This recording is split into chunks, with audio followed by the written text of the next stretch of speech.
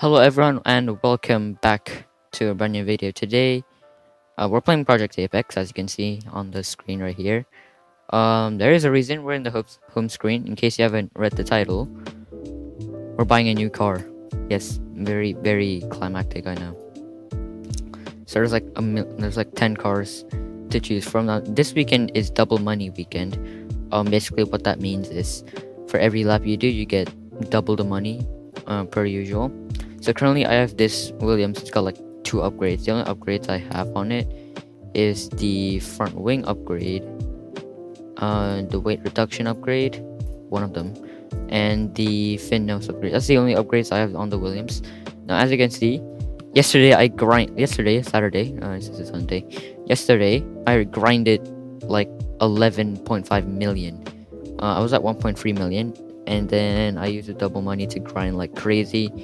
So now we're at 12.5 million. So we're buying a new car. Now the cars we're going to choose from is obviously going to be the top ones. I mean, I would usually buy a car based on their livery, but that would be like in Ion. Now in Project Apex it's different, because when you have 2 cars maxed out, they aren't actually the same, they're actually different. So for example, a Max Rebel would be faster than a Max Mercedes.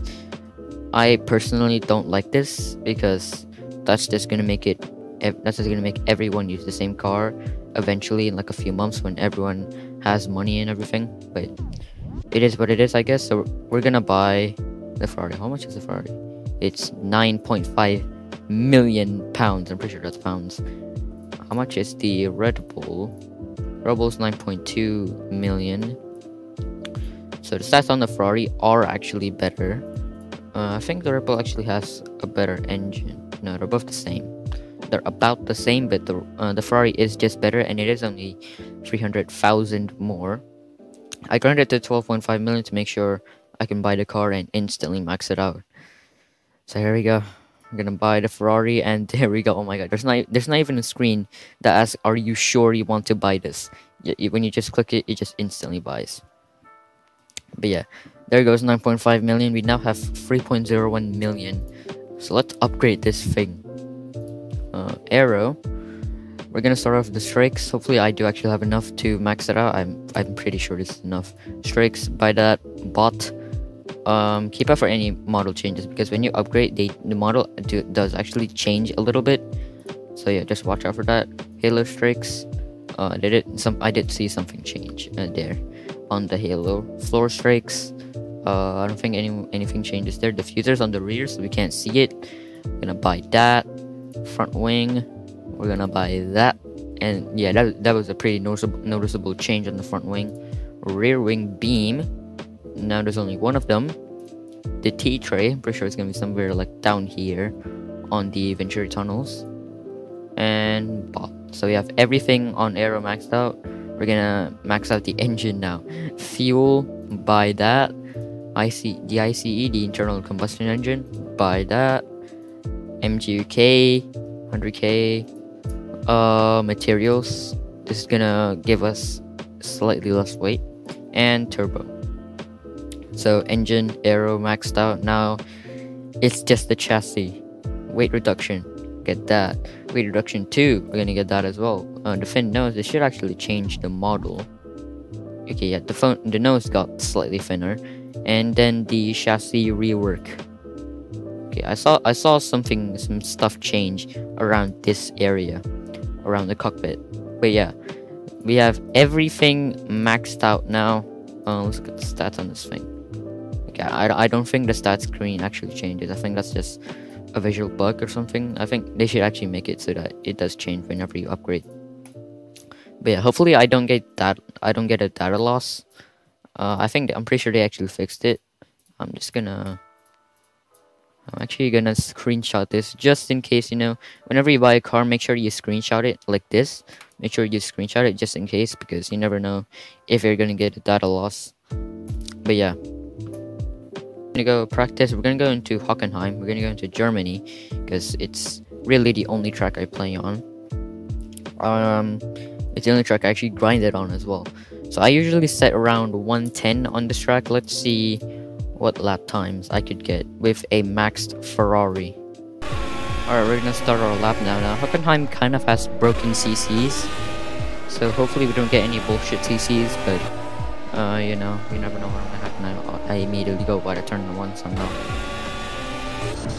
There's no brake upgrades, so the brakes are basically the same, but there is weight upgrades, obviously. We get a purple sector 1 immediately. I wish they would add like brake upgrades and ERS upgrades. I think that would be really nice to have. But yeah, we're gonna brake for this turn. We're gonna have to brake a little bit earlier because we're coming in a lot faster. But yeah, already I'm feeling a bit of a difference on the front end and the straight line speed that we have. And also the car just feels so much more nimble. I can just swing it around corners a lot easier. It's gonna be purple sector 2. We're actually gonna lift here because I took the entry a little bit wide. So yeah, if I tried to go there flat out, I would have gotten this corner cut at the end because I took the entry a bit wide. I took that entry very poorly as well. Hopefully we don't get a bullshit CC here. Of course. Okay, that was like a 108 something. We're gonna try again. Yeah. Also, the engine sounds are a little bit weird. Yeah, the engine sounds are kind of weird. So hopefully they can fix that for Ferrari, and I think maybe the Haas and the Alfa Romeo possibly also have the same broken engine sounds. So hopefully they can fix it for this car.